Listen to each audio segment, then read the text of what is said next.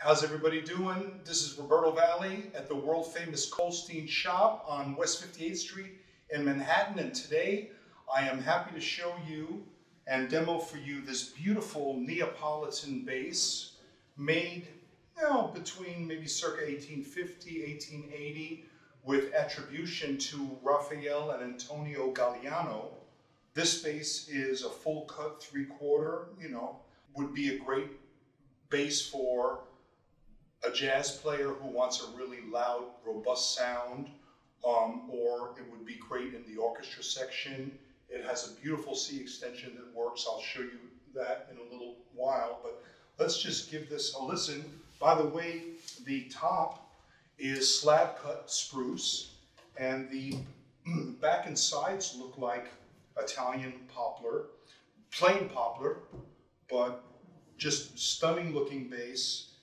Very, very comfortable to hold and play, and it has, I believe it has a neck graft on this bass, and listen to that.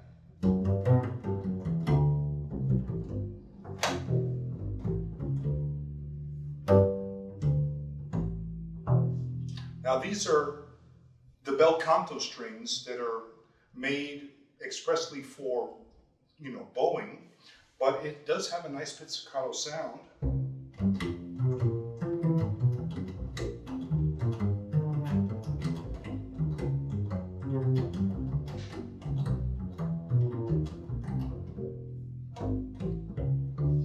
That's kind of like my warm-up when I want to evaluate a bass, and I just kind of hear the fifths, how they react, and just hear all those notes that could be problem notes sometimes, the E rings true, F, F sharp, G, and the ever problematic A flat, but listen to that fundamental on that A flat. I mean, you can't maybe hear it on this microphone, but it's literally like shaking my body just playing that A flat. And here's your open A, very satisfying.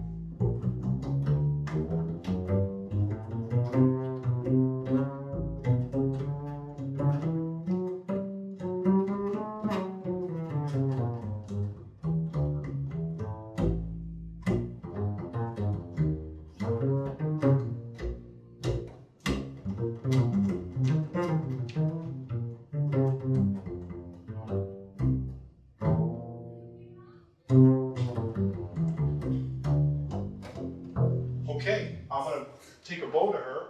I'm pretty much a jazz player, but here's the bass with the bow.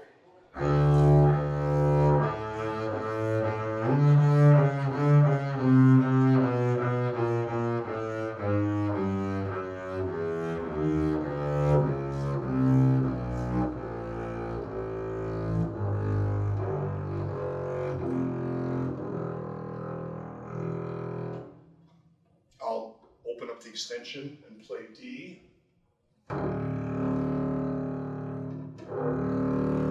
And then low C.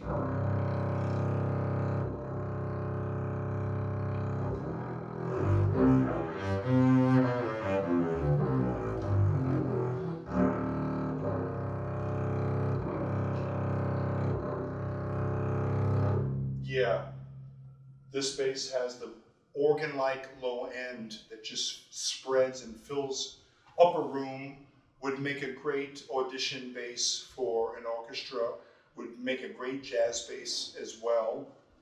It's pretty much, a bass that can do anything and everything, depending on how you have it set up. So again, we have a 19th century full cut 3/4 Neapolitan bass with attribution to Raffaello and Antonio Gagliano, right here at the Kolstein shop on West 58th Street.